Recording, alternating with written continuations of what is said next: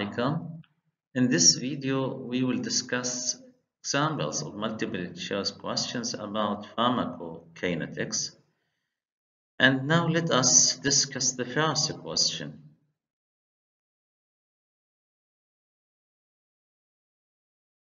That question, the nurse is teaching the patient about a newly prescribed medication.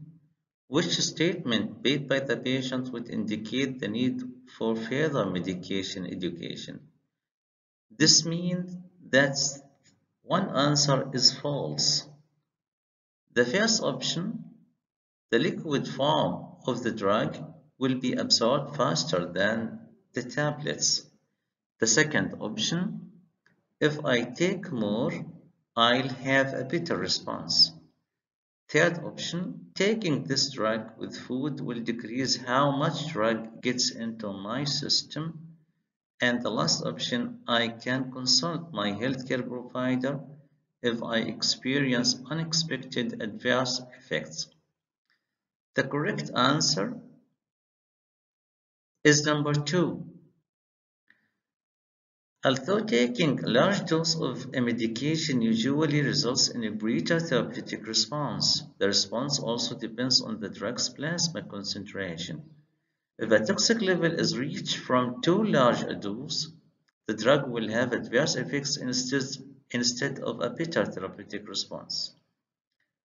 While options 1, 3, and 4 are incorrect because they are true statements, the liquid form of drug will be absorbed faster than its tablet form.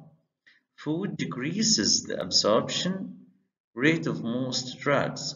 Patients should always consult a healthcare provider if unexpected adverse effects develop.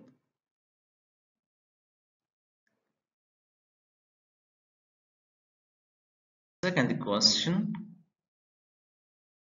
The nurse is caring for several patients. Which patient will be the nurse anticipate is most likely to experience an alteration in drug metabolism? The first option, a 3-day-old premature infant. Second option, 22-year-old pregnant woman. Third option, a 32-year-old man with kidney stones. And finally, a 50-year-old executive with hypertension. The correct answer is 1. Infants don't develop a mature microsomal enzyme system until they are a year old and therefore don't metabolize drugs very efficiently.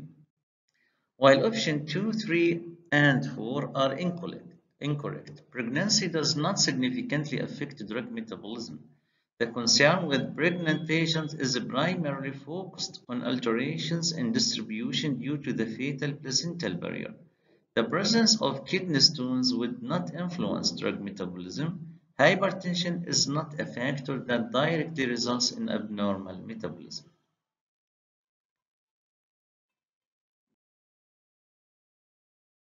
The third question, the patient is receiving multiple medications, including one drug specifically used to stimulate gastric peristalsis.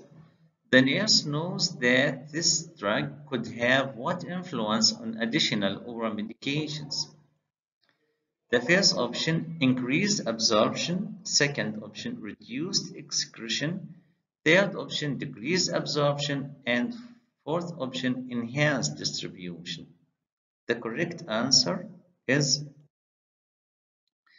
option number 3. Peristalsis is the wave-like muscular contraction of the gastrointestinal tract that propels stomach and intestinal contents through the system. An increase in this activity would decrease the time that drug would remain in the GI system and therefore decrease absorption. While options 1, 2, and 4 are incorrect, excretion for most drugs occurs mostly through the kidneys, lungs, and glands. Peristalsis would not reduce excretion of medications. A delay in peristalsis would prolong absorption time, and peristalsis is not involved in the distribution of drug to their target sites.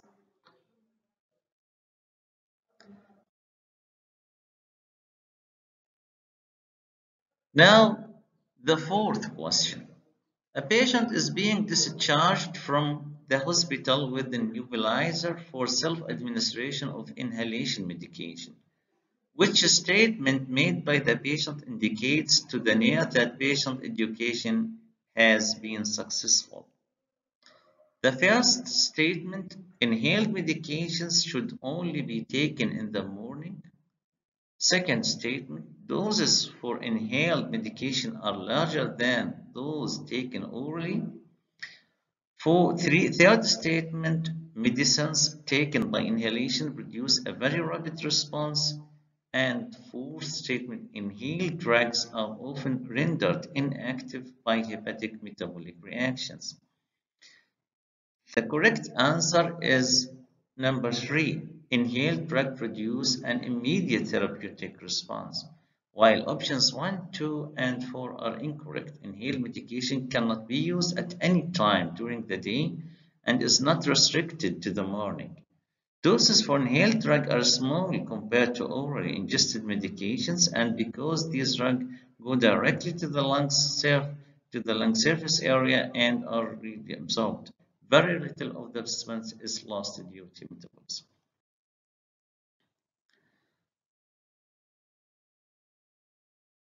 The fifth question, the nurse is caring for a patient with hepatitis and resulting hepatic impairment. The nurse would expect the duration of action for most medication to decrease or improve or be unaffected or final option increase. The best answer is option number 4. The length of time a drug concentration remains in the therapeutic range is its duration of action. Patients with hepatic impairment don't effectively metabolize drugs, which increases the duration of action, while options 1, 2, and 3 are incorrect. In patients with hepatic disease, the duration of action most likely will increase since drug metabolism is impaired. Although the duration of action is extended, the effects of drug are not improved.